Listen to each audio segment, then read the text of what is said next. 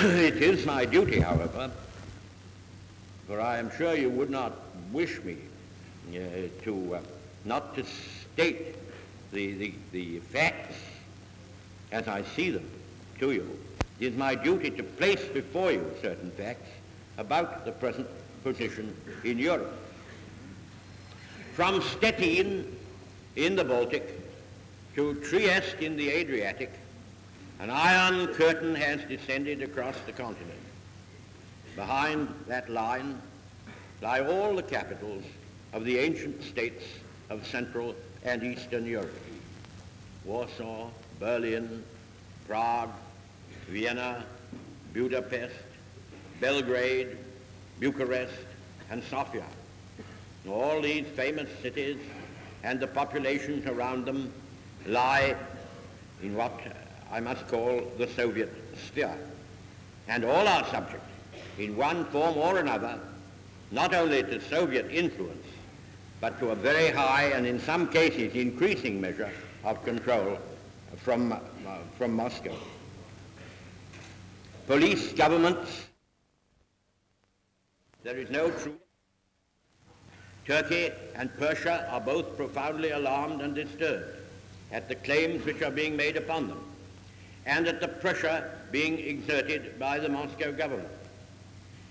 An attempt is being made by the Russians in Berlin to build up a quasi-communist party in their zone of occupied Germany by showing special favors to groups of left-wing German leaders.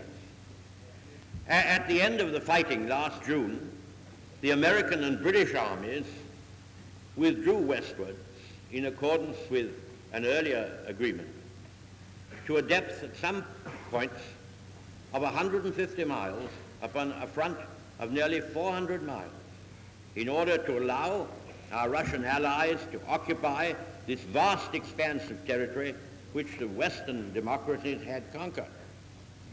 If now the Soviet government tries by separate action to build up a pro-communist Germany in their areas, this will cause new serious difficulties in the American and British zones and will give the defeated Germans the power of putting themselves up to auction between the Soviets and the Western democracies. Whatever conclusions may be drawn from these facts, and facts they are, this is certainly not the liberated Europe we fought to build up, nor is it one which contains the essentials of permanent peace. The safety of the world in Europe from the quarrels of the strong parent races in Europe, that the world wars we have witnessed or which occurred in former times have sprung. Twice in our own lifetime we have seen the United States, against their wishes and their traditions, against arguments the force of which it is impossible,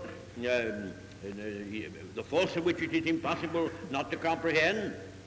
Twice we have seen them drawn by irresistible forces into these wars in time to secure the victory of the good cause, but only after frightful slaughter and devastation have occurred. Twice the United States and France. All my public life I've worked for a strong France, and I never lost faith in our destiny, even in the darkest hours.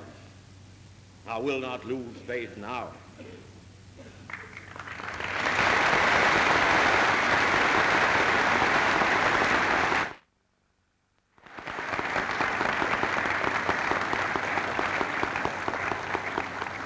The outlook of time.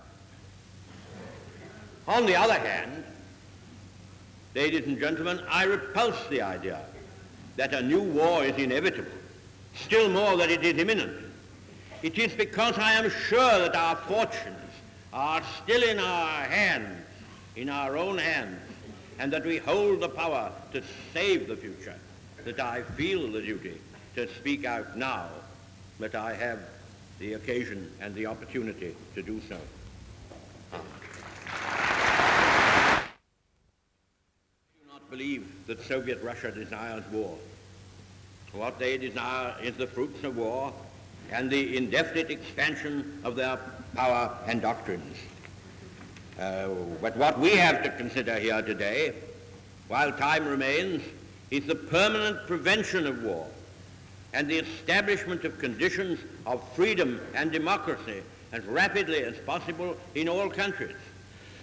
Our difficulties and dangers will not be removed by closing our eyes to them. They will not be removed by mere waiting to see what happens, nor will they be removed by a policy of appeasement. What is needed is a settlement, and the longer this is delayed, the more difficult it will be, and the greater our dangers will become. From what I have,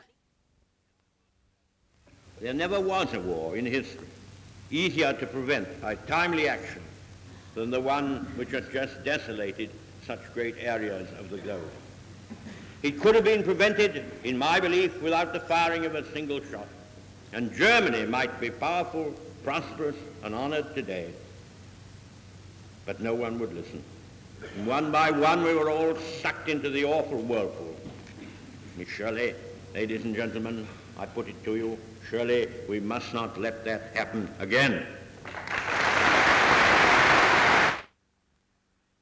This can only be achieved by reaching now, in 1946, this year, 1946, by reaching a good understanding on all points with Russia under the general authority of the United Nations organization, and by the maintenance of that good understanding through many peaceful years, by the world instrument, supported by the whole strength of the English-speaking world and all its connections.